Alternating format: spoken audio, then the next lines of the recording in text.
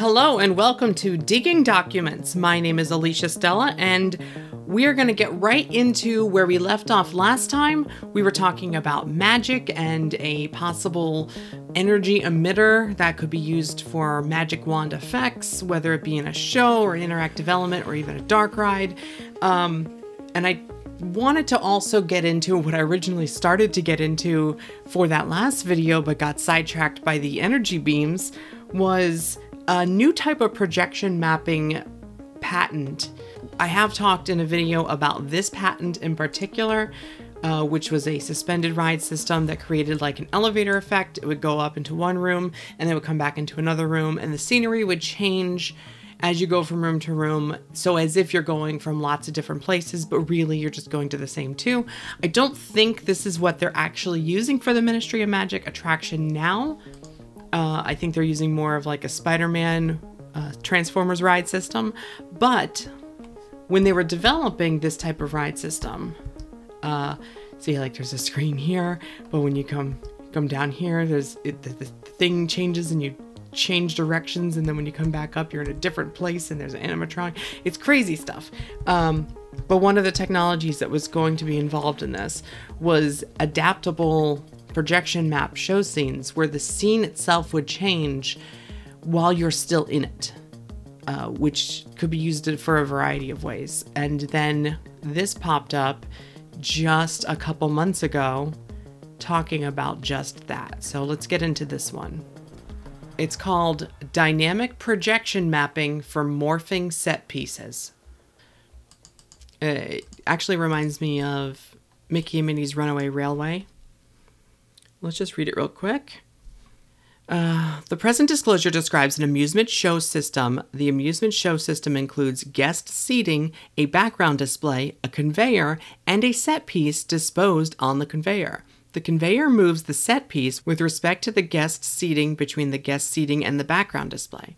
The amusement show system also includes a projection mapping system that includes one or more projectors configured to project images onto the set piece, such that a first image is projected onto the set piece at a first point in time, and a second image is projected onto the set piece at a second point in time. So the projection mapping system is projection mapped onto these objects, which are moving on some kind of conveyor belt in front of a background. I've talked about before, and I feel like this is the future of screens on rides, where it's not just a parallax effect on a flat screen, but we need some foreground stuff to really sell the effect. We need things moving or set pieces in real space in the foreground to better sell the background. And when we start getting into LED screens, I think it'll be easier, because it's hard with projections to see other objects. With LEDs, it creates a light source and allows for things in the room to be seen and not have to worry about drowning out the screen with lighting. And here it talks about how this could be for maneuvering amusement ride vehicle, which providing a dynamic background display in coordination with the maneuvering of an amusement ride vehicle, and transitioning a set piece along a conveyor such that the set piece moves along a path between the ride vehicle and the background display. The reason this comes to mind when thinking about the Ministry of Magic ride is that the Ministry of Magic ride was being designed with a very small footprint. In the original, well, the original was a trackless ride, but the second version had an elevator system that could go up, go down, and every time it does, scenery could physically change on one of the levels, but then also it could use adaptable projection mapped show scenes to make it look like you're not just sitting in a top floor, but you're actually moving side to side or forward and back, even though you're not actually going anywhere, by moving the sets around you, or by using projection maps that look like the sets are moving around you. So getting into this, it really does feel like your ride vehicle could be stationary and the sets could be moving and the background video could be moving to make it look like you're actually going somewhere. And in the new version, it's rumored to be like the Transformers Spider-Man ride vehicle. So you could pull into a scene and sit in this scene and not know you're not actually going somewhere, but still continue the motion, especially for something as wild as the elevators in the ministry, where you can go up and down and left and right, forward and backward, and at a high rate of speed too. The same set piece may appear to be completely different objects at different points in time.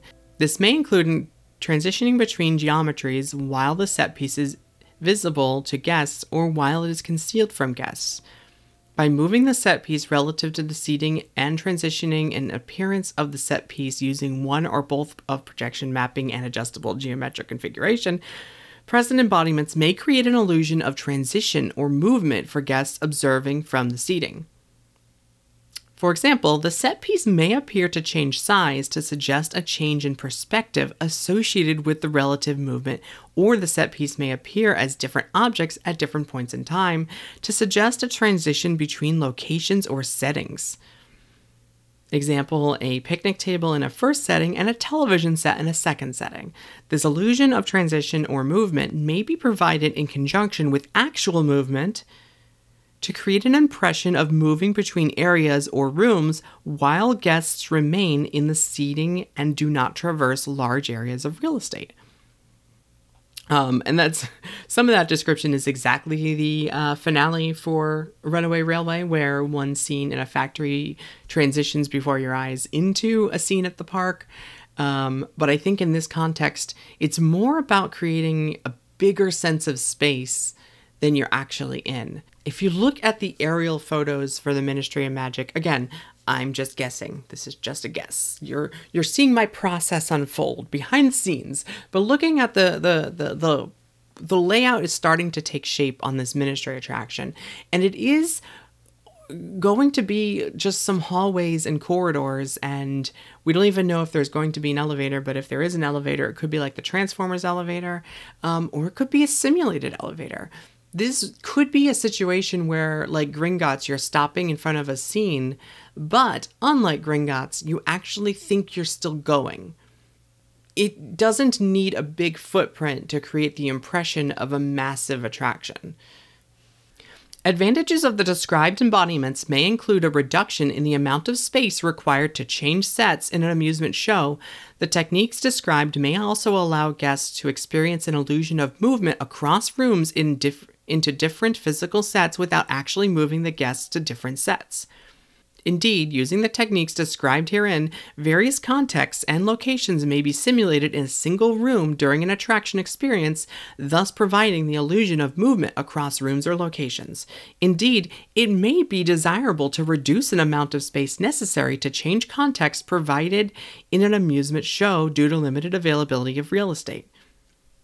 And even if this isn't for the Ministry attraction, if it's for something new in somewhere like Japan or Singapore, where space is severely limited, or Hollywood, space is severely limited, it brings to mind the Spider-Man ride at California Adventure, where space is severely limited in that building to create something. And there is a moment or two where you think, it doesn't feel like it, but it looks like you're going up because of the screen media. If they could do something where a small amount of motion, which they do really well in Transformers, where you're only moving 10 feet to the left, but it really feels like you're driving down the street for a long extended sequence. If they could take a small amount of motion and then create not just screen movement, but foreground objects as well. There's no more images. I think it could really change the way we take small footprint rides, instead of just a simulator in front of a screen, but actually put some physical objects in the foreground. It's a pretty neat idea. It's worth looking into a little bit more closely. And one other thing, it does talk about the sets changing. While some of this is described it as making it look like it's getting closer or farther away from you, another idea is that you could be teleported within a ride from one location to another. And by using the projection effects, going from one projection effect to another projection effect seamlessly, you don't even have to turn off all the lights and then turn them back on like Cosmic Rewind's pre-show. You could actually have a scene transform from one location to another before your eyes. Maybe not as cartoony as Runaway Railway, but more in an instant, where one projection system, and that's why they display two, one projection system turns off and another one turns on at exactly the right moment, using the same objects, projects different settings. So the background and the foreground change. That's why it says like a picnic table turns into a TV. So you could be, you know, teleported away, or what do they use? Port keyed away,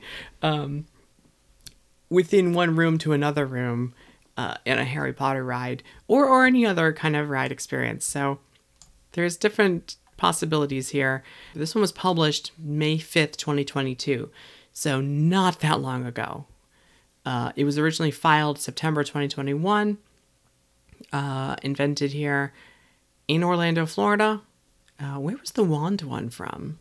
And the wand one also Orlando. I mean, Universal Creative is headquartered in Orlando, so it doesn't necessarily mean it's for Orlando, but it is interesting. I do like to look at the date and when it was published to kind of see if it's something that's happening now or if it's something that happened in the past. And if we'll see this in the future. Not all patents that are patented by Universal get used. I'd say maybe 2 out of 10, if that. Although we do see a lot of like small patents for improvements to things like augmented reality that I think they are using. So it's just ones we talk about, not everything. Like this suspended system is not going to be used, but it gives us some insight into what type of ride experience they were designing with it. Same thing with this. You know, we're looking at this with a conveyor belt going left and right, but it also could just as easily be a conveyor belt going up and down, and it could be for elevators instead of moving side to side. I don't know. Is this the next like evolution of the Dreamfinder turntable? Are we just gonna sit here and like a long time like things are just passing us by over minutes? Don't know.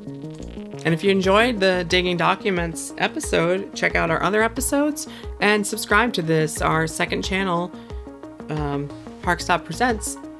But also check out the main channel, Theme Park Stop, for our actual news stories. And, you know, who knows, if we start to see more permit information or rumors start to line up with some of this information, we might make it into a news video soon.